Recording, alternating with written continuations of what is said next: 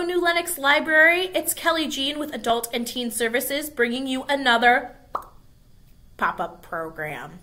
Around this time of year, many of you may be buying or receiving flowers, but if you're anything like me, you might not have a vase to put them in. So today we're going to show you how to make a beautiful floral arrangement at home, even if you don't have a vase. And by the end of this video, you should be able to make a floral arrangement out of just about anything. As I mentioned, I don't always have a vase available, but something I do always have is glassware. This is a great option for anything that's got a shorter stem or might be a larger bloom on its own. It's also a good option for buds. So we're going to start with a larger bloom.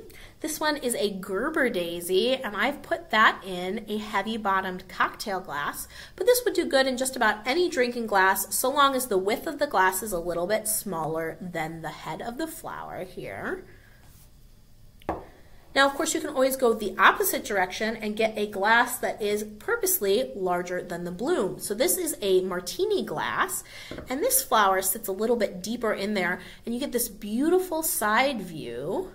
And we're drawing up the eye with the height here by adding on a hydrangea leaf in addition to the leaf that it comes with. But this last one is a personal favorite, and that is to use a shot glass. This is gorgeous for spray roses or buds. This is also a really great option if you have a larger bouquet or flower arrangement and something snaps off and the stem gets a little too short. This is a great way to display that as well. But if all of the glasses in your kitchen are occupied, some other options might be to grab something from the recycling, like a tin soup can or vegetable can. These can look nice on their own, or you can spray paint them, throw a ribbon around it, and of course, similarly, glass jars, especially mason jars, are beloved for weddings. They're a nice rustic look, and these are really nice as we're getting into spring. They're a little bit more organic. One of the things I like about using glasses is that you get all of this visual interest from the side because you're able to see the stems. It's a little bit different than a ceramic, but you could also use a teacup or a ramekin if you wanted something that's, again, going to be a little bit more shallow. But let's be honest, around Valentine's Day, people aren't usually getting these single blossoms. They're usually getting larger arrangements and bouquets. So the next thing we're going to do is show you how to arrange those at home. When we're dealing with a larger bouquet or arrangement, but we don't have a vase, the first thing we want to do is identify what else in our house we might have that's kind of vase-like or vase-adjacent. So for me, I have this beautiful pitcher right here, which I'm going to use as my vase. Now, of course, I could just put my flowers right in here, but here's another little trick if you want to do something a little bit more fancy. And all that's going to take is a roll of masking tape. So I'm going to make a little grid here to help give me some guidelines of how to arrange my flowers by making strips going one way and then the other. Now with mine, I'm going to guess I'm going to do about 3 stripes in one direction and 3 strips the other way. But it's really going to depend on your vessel. So I'm just tucking them a little bit into the top, so not quite exactly straight across. If you have a lot of large blooms that are going to kind of hang over or some foliage, you can go right over the top. You don't have to worry about tucking it in. I'm just trying to evenly space that here. And now I'm going to go the other way. All right, so it's going to look like that. That's just giving me guidelines. So once that's prepped, I'm just going to set it to the side for now, and I'm going to work on prepping our flowers. So we're going to work with 3 types of flowers today, or 3 categories, I should say. The first one is our showstoppers, our big blooms. The next one is going to be our secondary flowers here. So I've got some spray roses and some mini carnations. And then the third type would be filler and texture. So I've got some baby's breath, I've got some of this, I'm not exactly sure what it is, but it's real pretty. And then the other thing that I've done for texture is on some of the flowers I've already prepped, I've just kept the stem and the leaf, so I have that as an option too. The next thing you want to do is trim your stems down, and you want to cut them at an angle. Now ideally what you want to use is some gardening shears, but my guess is if you don't have a vase, you might not have those either. So I'm just using regular scissors here. Kitchen shears are also a good option. You want to make sure that you're cutting at an angle. And a good rule of thumb is you want to leave about 1.5 inches or so above your vessel. And keep in mind that you can always cut more, but you can't add it back. So you can always take away more. So I tend to err on the side of a little bit more than that. So once again, we're cutting at an angle. And then I'm also just going to do a quick cut up the stem just to encourage it to take a good drink here.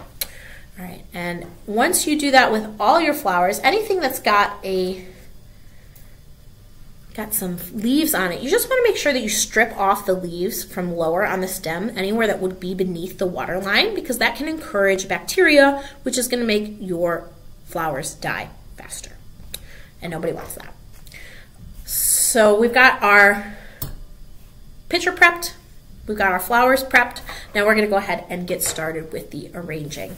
Now our visual tip is that we like things in groupings of odd numbers. So 1s, 3s, and 5s tend to be the things that our eyes are more attracted to. But there are always exceptions to that rule. So just keep that in mind when you're doing some groupings. We're going to start with our showstoppers here. And I'm just going to arrange those towards the center. It's a little taller than I want, so I'm going to cut it down again. There we are. Next, we're going to go to our secondary flowers and kind of add it in around there. We also want to think about the way that our arrangement is going to look from the front and the back. So I'm kind of working out in a spiral here. I've got my big flowers in the center, got my secondary ones out here, and then I'm going to do some more with my filler and my texture as I get more out of it. I actually decided that this is a little taller than I want to, so I'm going to take it back out and make an adjustment. Flower arranging is an art and not a science, so it's going to depend on what you have and your own personal taste. I happen to like this a little bit better. I'm going to cut that down just a touch, not too much. Keeping in mind that grouping of 3, so I've got 3 blooms. I'm just going to tuck that in. Now the masking tape is keeping that nice and sturdy, keeping it from flopping over. Got to make sure that my stems are always reaching the water. All right, so I got some different heights going on here. Now I'm going to start adding some of my filler and my texture. The important thing to remember is that it's a process. So again, don't feel bad about moving things around, taking things out, cutting them. And make sure you are still turning the vase around a little bit.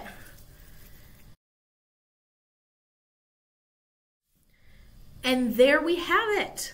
That is my completed flower arrangement. I like my arrangements to be a little bit more organic and wild, so that's why I have all this height.